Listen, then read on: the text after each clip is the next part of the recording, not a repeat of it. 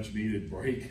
For sure. And the big one coming up on Saturday. What's it been like the last few days? It's been good. Obviously we've, been on the road a ton, and, we played quite a few, bye games and those things. And I thought our guys have really done a great job and competed well, had chances to win at most of them. Richmond kind of got out of hand a little bit.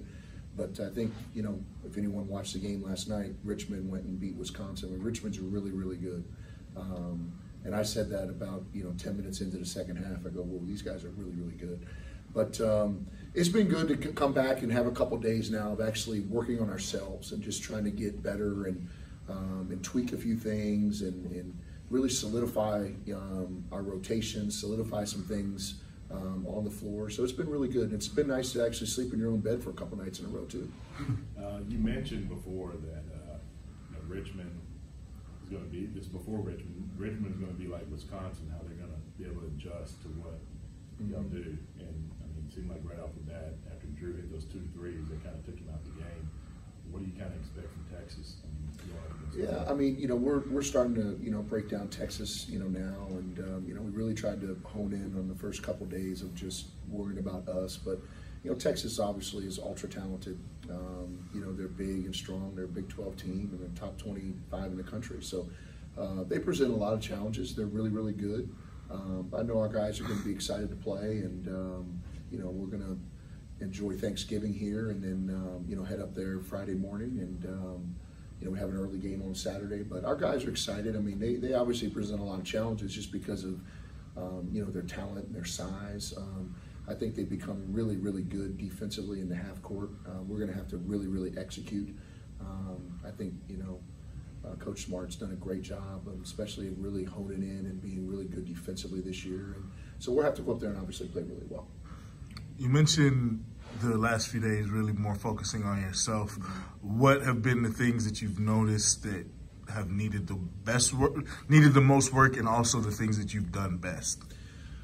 A great point. We actually, as a staff, sat down, Saturday and Sunday and just, looked at all the numbers and the synergy numbers and statistics and all the analytics. And, we need to become a better screening team. I thought that we had a lot of slippage in Richmond of actually really screening, especially in our splits. And, I thought we didn't do a very good job of that. Richmond had a lot to do with that because of their physicality. I thought that we had to get better defensively, especially on ball screen coverage. I think that we didn't rotate the way we needed to rotate and take things away. I thought that our press and mixing up our defenses has been good to us, and we need to really try to hone in and get better at that. And then obviously, take care of the ball, just being able to do things in practice to limit our turnovers. I think if you look at all of our analytics and numbers, I think the biggest thing, for us to shore up is our turnovers and being able to take care of the ball. So, we obviously have made that a huge emphasis in practice the last couple of days. Coach, you got 6 road games to open the season, 6 money games. Six out of 8, yeah. Do you have any input into that in the future? I mean, are they just going to walk in whoever they may be and say, okay, you got to play this one, this one, this one, this one, and see? Ron, I mean, it's a discussion I've had with the administration, just about, the philosophy of scheduling in the future. I think there's parts of it that's been really good for us because we played really good teams. You go to the pit and, you're, 2-point game with under a minute left. But I think the duration of the travel has been really, really hard, for our guys. And, it's hard to continue to, to have a rhythm, where you practice 2 or 3 days and play a game, and practice 2 or 3 games. We've been playing.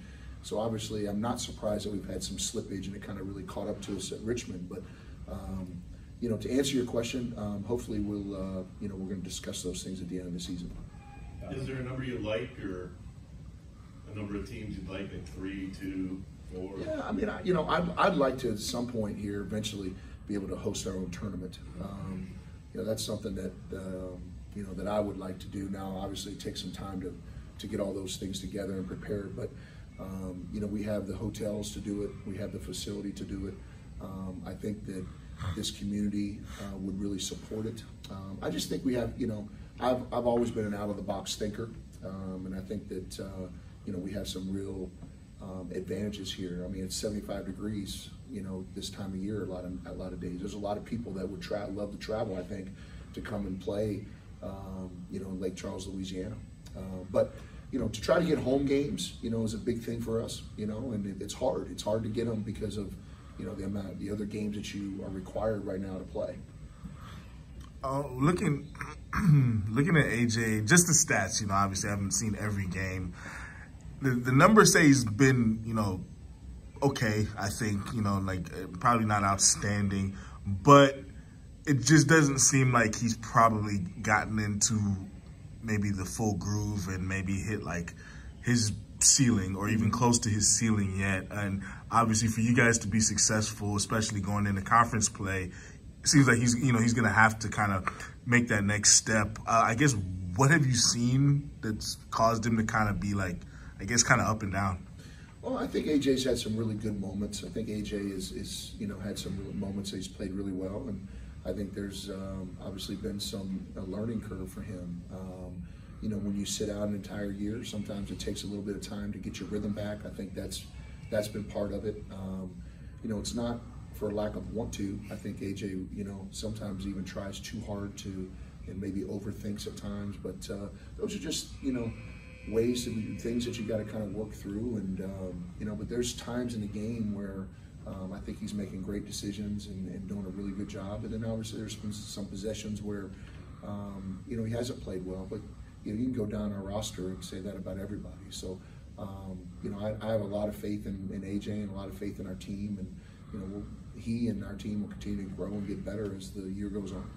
Coach, for you guys, I mean, shooting's been something you've talked about since day one. How pleasing is it to see you guys being ranked towards the top of the nation right now? It's great, you know. It's great. I wish we would have made a few more in Richmond, but it's great. You know, since I've been here, you know, it's one thing that I really want to try to utilize. I've talked about it openly, is being able to shoot the 3-ball and have guys on the floor that can spread defenses and shoot it. And as we continue to grow the program, you'll see that more and more. But it's great. You know, it's our guys put in a lot of time. You know, you got guys that are shooting 20 and 30,000, you know, threes in the summer, and it's showing. You know, so we're obviously going to keep utilizing. I think it will help with the spacing with having obviously Sham on the floor, and so we're going to continue to utilize it a lot. You get through Saturday in December, it's very home friendly. For sure. Especially how big of it does that, especially going into conference, that being able to stay at home all the time. It's really big. I mean, it's big to play at home. I wish the league would have started later so that we wouldn't have, you know, 2 games during the holidays. But nonetheless, we get, you know, 5 straight at home, which is, you know, for us is, you know, we haven't had that. So we're really, really looking forward to it. I think that, you know, not being able to have to get on a plane again until we probably go to Abilene is something that we're looking forward to. And I think we can start to get into a rhythm, you know, where you practice a couple days and prepare and play, and then practice, prepare, play. And we can start to get into a rhythm. We haven't really gotten into a rhythm yet just because of the amount of travel and road games we've had to play. All right, Coach. Appreciate it. Thanks, guys. Appreciate it.